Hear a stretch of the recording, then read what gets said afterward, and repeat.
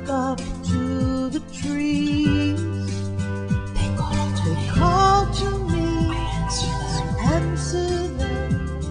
They're my forever feathered friends. An honor to experience their haunting melodies.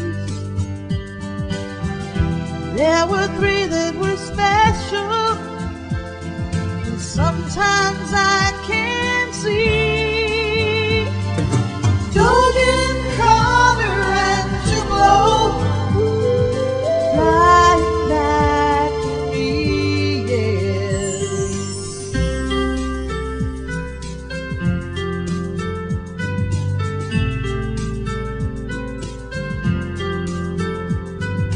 Dogen had the strength of 10. I named her after Master Zen. And Connor was the regal one. He wore a crown of blue. Tupelo was my baby, and I swore I read